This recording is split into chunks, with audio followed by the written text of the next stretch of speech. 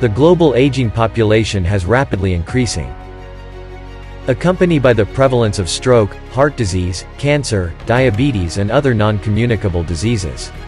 Professor at Harvard Medical School found that, along with the increasing of age, NAD+ concentration had lowered, which leads to various degenerative disease.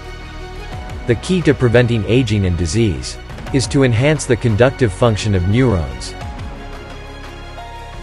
Harvard Medical School professor David Sinclair discovered that NMN can directly enter the cell to produce the response,